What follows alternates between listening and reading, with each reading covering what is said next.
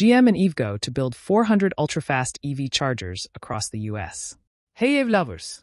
Welcome to EVpedia, your ultimate hub for electric vehicles. If you're as excited about EVs as we are, hit that subscribe button, give us a like, and drop a comment below. And if you want to help us bring even more amazing content, consider giving us a super thanks. Dubbed flagship destinations, most will have up to 20 stalls, proper lighting, canopies, and amenities, almost like a gas station.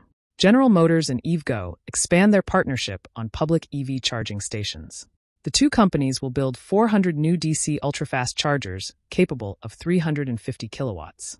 The first new flagship destination will open next year. General Motors is joining forces with EVgo, one of the biggest electric vehicle charging operators in the United States, to build 400 ultrafast DC chargers nationwide to support the growing number of battery-powered cars hitting U.S. roads.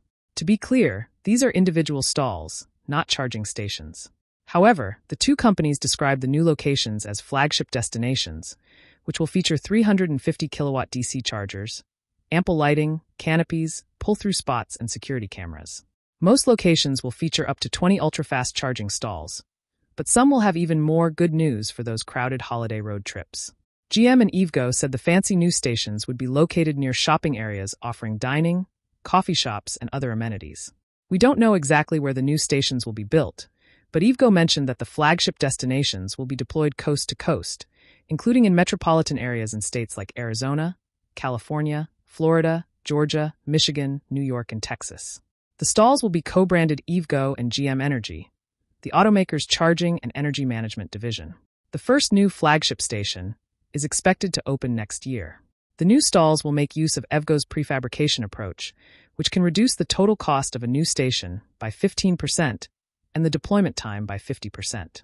Similar to Tesla's prefabricated supercharger stalls, EVgo's ready-made structures come with stalls and accompanying equipment already mounted on a metal base plate, which is transported from the factory to the charging site.